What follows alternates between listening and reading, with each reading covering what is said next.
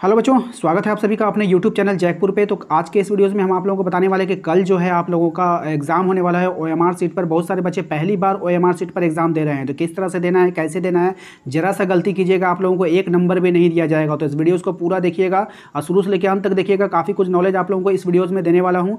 यदि आप हमारे चैनल पर पहली बार आए हैं तो चैनल को सब्सक्राइब कर लीजिएगा, घंटी के बेल आइकन को दबा दीजिएगा, क्योंकि इस चैनल पर यानी जयपुर पर अब आ गए हैं तो वापस मत जाइएगा, सब्सक्राइब कर लीजिएगा, घंटी के बेल आइकन को दबा दीजिएगा, क्योंकि अब यहाँ पर आपको इंटर तक की पढ़ाई कराई जाएगी। ठीक है, आप आए हैं भले क्लास 1 में, 2 में, 3 में, 4 में, 5, 6, 7, 8 कहीं पर भी हैं आप, लेकिन आप इंटर तक पढ़ाई करके ही जाएंगे इस चैनल से। तो चैनल को सब्सक्राइब कर लीजिएगा, घंटी के बेल आइकन को दबा दीजिएगा अगली वीडियो के नोटिफिकेशन को पाने के लिए। अब देखिए, आपको हम बता देते हैं करना क्या है। इस तरह से OMR सीट आप लोगों को दिया जाएगा। देखिए, इसे ही OMR कहा जाता है। सबसे पहले आप लोगों को देखिए इस तरह से नाम लिखने के लिए दिया जाएगा। तो आप लोग यहाँ पे देखिए, अगर ब्लॉक लेटर अगर लिखा जाएगा, ठीक है, तो ब्लॉक लेटर, ब्लॉक में बड़ा अक्षर होता है, तो बड़े अक्षर में अपना नाम लिखिएगा। जैसे आपका नाम राज है तो यहाँ पे आप RAJ राज फिल करेंगे।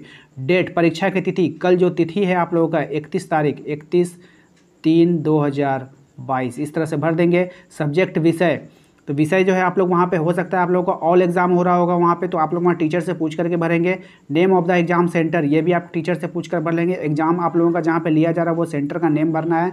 Full signature of the candidate, यानी कि आप यहाँ पे पूरा अपना नाम लिखिएगा अपने हैंड राइटिंग में, ठीक है ना, नाम सिग्नेचर करना अपना नहीं भूलिएगा। इतना करने के बाद आप लोगों को जो रोल कोड अगर दिया जाएगा, जिसको रोल कोड मिला होगा वो भरेंगे यहाँ पर, जिसको नहीं दिया गया है वो नहीं भरेंगे। अगर आप लोगों को रोल नंबर दिया जाएगा तो आप लोग रोल नंबर ही फिल करेंगे। यदि इसको फिल करने का तरीका, यदि आप लोग को यहाँ पर 1 है, 2 है, 3 है, 4 है, तो 1 के नीचे 1 को कलर करना है इस तरीक़ा से। 2 के नीचे 2 को कलर करा जाता है, 3 के नीचे 3 को कलर करा जाता है, और 4 के नीचे 4 को कलर करा जाता है। इस तरह से कलर फिल किया जाता है। अब आते हैं डायरेक्ट आंसर पे। देखिए, ऐसा नहीं कि आप लोगों का मैथ अलग होगा, हिंदी अलग होगा, इंग्लिश अलग होगा, सब कुछ एक ही में होगा, लेकिन आप लोगों को जो है नंबर सिस्टम से दिया जाएगा। आप जैसे क्वेश्चन नंबर 1, आप लोग क्वेश्चन नंबर 1 का आंसर दे रहे हैं, तो आप लोगों को करना क्या है, क्वेश्चन नंबर 1 है तो 1 का आंसर यदि आपका C है तो C वाला कॉलम को अच्छे से आप लोगों को क्या करना है, पेन से, अगर आपको पेंसिल अलाउ करेगा तो पेंसिल कीजिएगा, नहीं तो पेन बोलेगा तो पेन कीजिएगा। ठीक है, आप लोग अच्छे से भर दीजिएगा। ये जो बॉर्डर होता है ना, ब्लैक कलर का बॉर्डर, उससे आपका बाहर नहीं निकलना चाहिए, वरना मशीन में ये जांच होता है, आपका जांच नहीं होगा, आपको 1 नंबर भी नहीं मिलेगा, वो क्वेश्चन बेकार हो जाएगा। ठीक है, आप जैसे 2 नंबर का ऑप्शन D आंसर है तो आपको D वाला को कलर फिल कर दीजिएगा। ठीक है, अगर आपका 3 नंबर का ऑप्शन A है तो आप लोग उसको फिल कर दीजिएगा, अंदाजी नहीं कीजिएगा, पढ़ करके जो आप लोगों को आंसर फिल करना है। तो उम्मीद करते हैं कि आप लोगों को समझ में आ गया होगा किस तरह से करना है। एग्जाम दीजिए कल अच्छे से। हमारे चैनल पे जाइए, आपको, आप जिस क्लास में आप पढ़ रहे हैं ना, उस क्लास के प्लेलिस्ट पर जाइए। प्लेलिस्ट पर जाने के बाद आपको वहाँ पे सभी क्लास का फोल्डर मिलेगा, अपने क्लास के फोल्डर पे जाइए।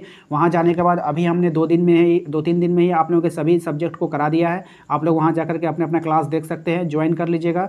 ठीक है ना, और आप लोग जो है अच्छे से पढ़ाई कीजिए। और आप जिस क्लास में भी पढ़ते हैं, अगर आप अपने व्हाट्सएप ग्रुप के साथ हमारे जुड़ना चाहते हैं तो हमारा नंबर है 9798054010 पे आप अपना नाम, अपने क्लास का नाम मैसेज करेंगे तो आपको लिंक दिया जाएगा। उस लिंक के द्वारा आप हमारे व्हाट्सएप ग्रुप के साथ सीधे जुड़ सकते हैं। ठीक है, टेलीग्राम से अगर जुड़ना चाहते हो, टेलीग्राम का लिंक डिस्क्रिप्शन में दे दिया जाएगा, आप वहाँ से भी जाकर जुड़ सकते हैं। तो उम्मीद करते हैं कि आपको समझ में आ गया होगा किस तरह से कल आप लोगों को OMR पे एग्ज़ाम देना है। तो एकदम बेहिचक जाइए, कॉन्फिडेंस लेकर जाइए, अच्छे से जाइए और एग्ज़ाम दीजिए। धन्यवाद।